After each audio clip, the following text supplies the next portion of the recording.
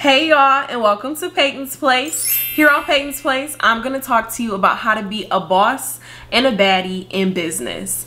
Before we get started, I want to ask everyone to like, comment, and subscribe, and hit that little bell as well to turn on your post notifications so you never miss an episode, because I'm here every Wednesday at 11 a.m. Central Time, and I'm dropping information that I wish I could use when I first got into my working post-grad, but because I've lived through this, I'm going to just tell y'all about it now so you don't have to deal with the same things I did.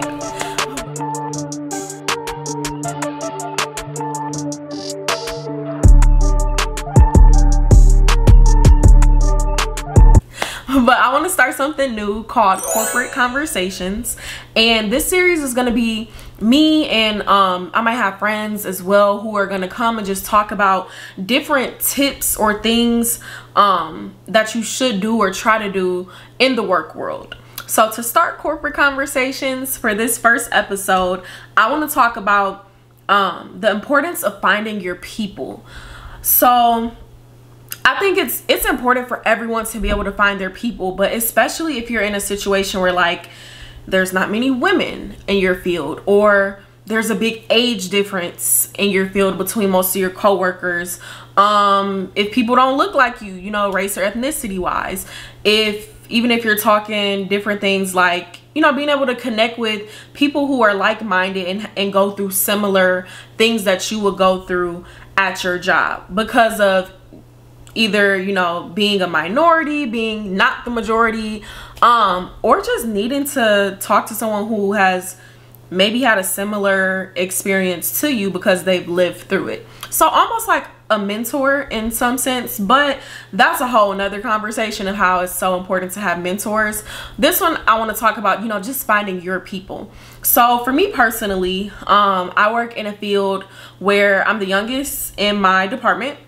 And I'm also one of a few black women.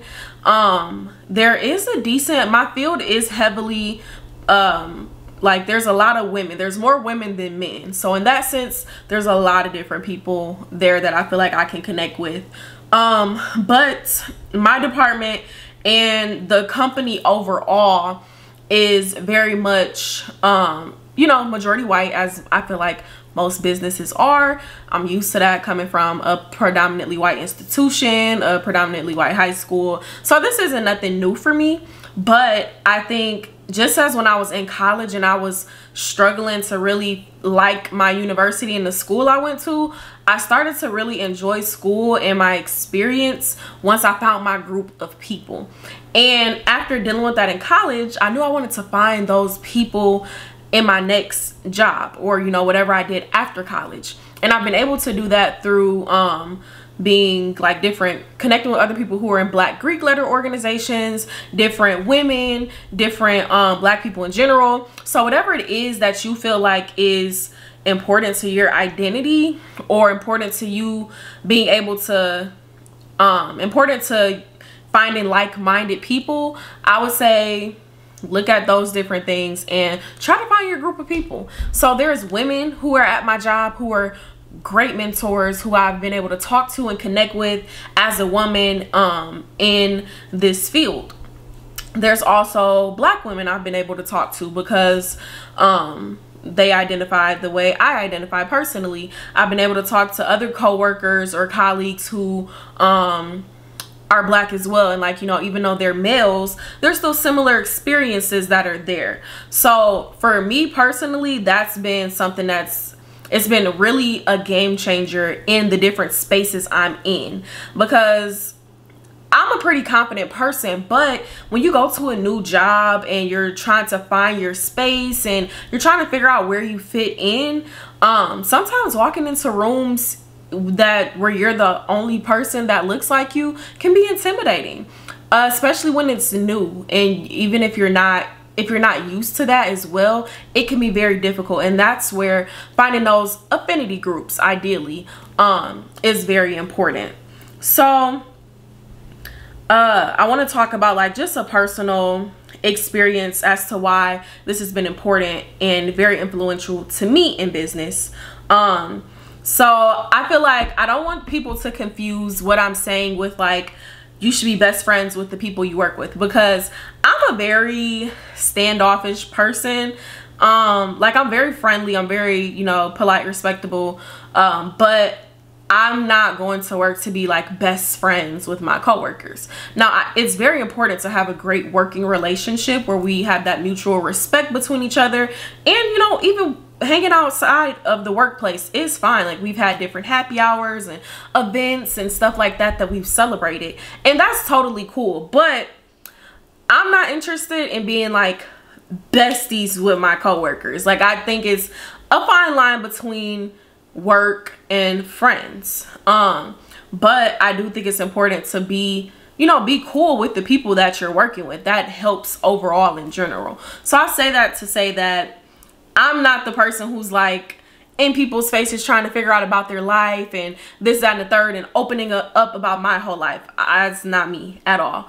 But it is important to find those affinity groups, or just those people that you feel like you want to really get to know because you think they'll add value to your life at work, and then in return I'm sure you'll add value to their life as well. So personally, this week was a little difficult for me. It's homecoming week. It's my first homecoming here at the job, at the school I'm working for. And homecoming is a really big deal for my department. We run basically everything. So it's already a very stressful time of year. There's more work. There's more things that needs to be done. So that was, you know, a lot that was going on. And then on top of that, I had a recent death in my family, and I feel like, you know, certain things just kind of weigh on you, and this death was just heavy on me. So with all the work stuff that I was doing and being stressed about that, and also just carrying the weight of having dealt with this because it was just super random, and like nobody saw this coming. So happened to still work over the 40 hours this week because we had stuff after work hours, and then just dealing with this was a lot. So typically when people ask me like, oh, how are you? I'm like, oh, I'm good. How are you? You know, we keep it pushing. But this time, one of my coworkers asked how I was, and this is in particular someone who I have a good working relationship with, and I feel like is, you know, one of my people. And I just asked her like if I was able to unpack a few things with her and just like kind of just let a load off, because it's one thing for your family, well, my family, to understand how I'm feeling with the death, but these people also understand how I'm stressed about work as well, because we're doing the same, not doing the same thing, but like we're in the same department, both stressed out about this event. So and she was just like, yeah, of course. And we were able to talk, and I just felt so much like a weight was just lifted off of my shoulders.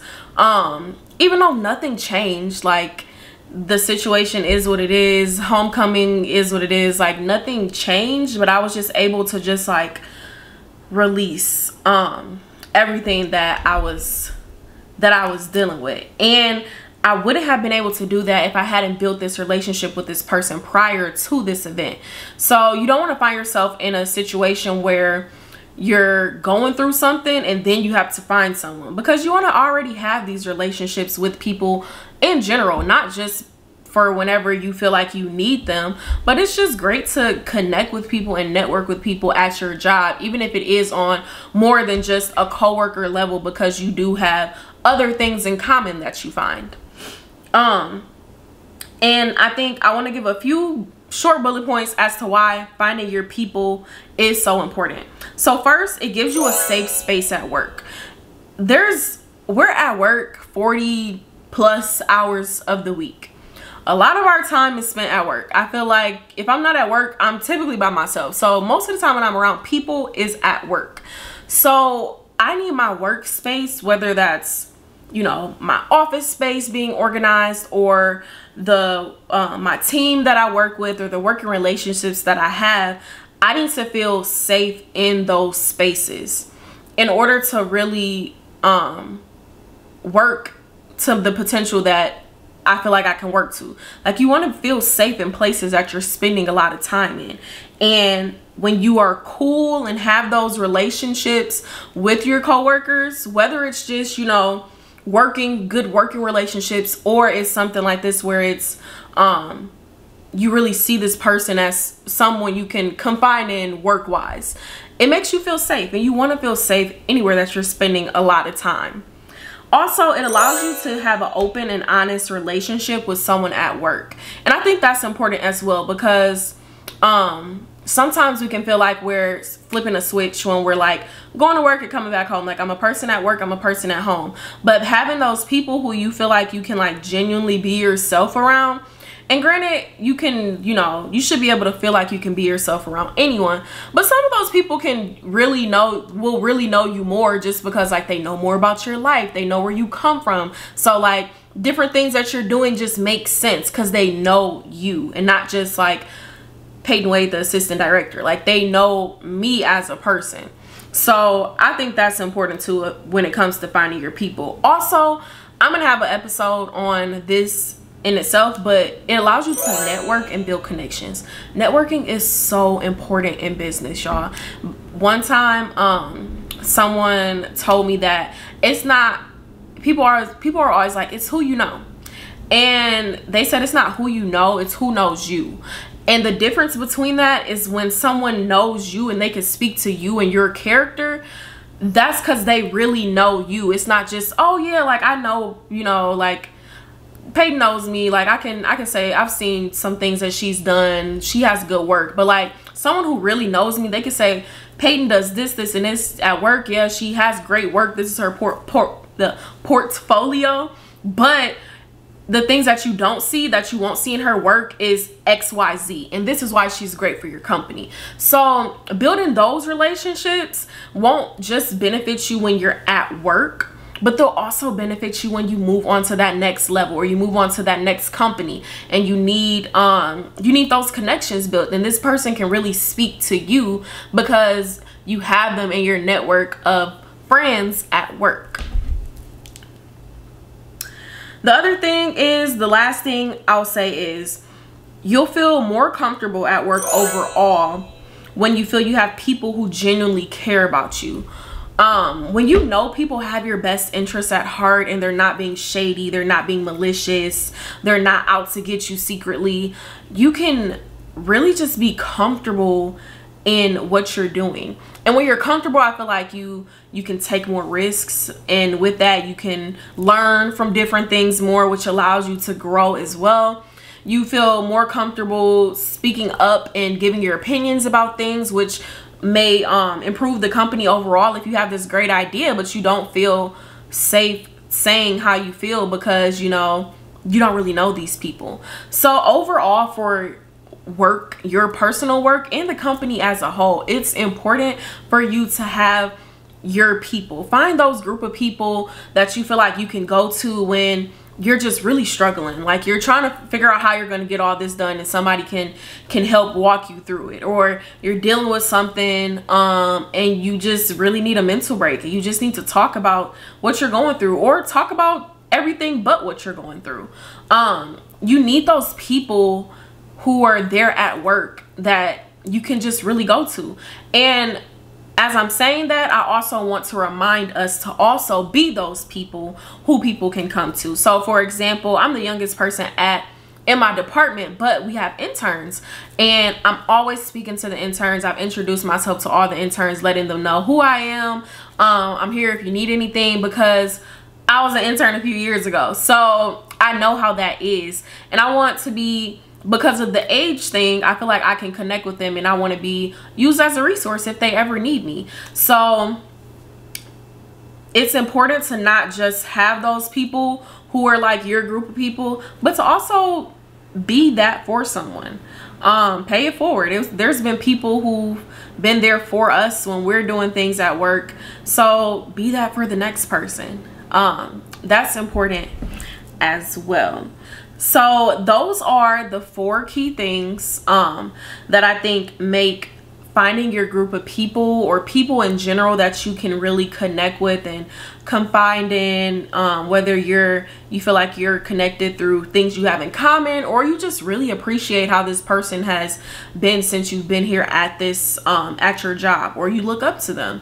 It's important to have those people in your corner. So I want to thank you all for watching Peyton's Place and watching our first corporate conversations. This is the first of many. I hope you all enjoy it. Comment below what you all want to talk about, different things that you're interested in, and if I have personal connections or I feel like I can speak to those topics, then we'll dive right in. I want to make sure you all subscribe, hit that bell to turn on your post notifications so you never miss an episode of Peyton's Place. We're here every Wednesday at 11 a.m.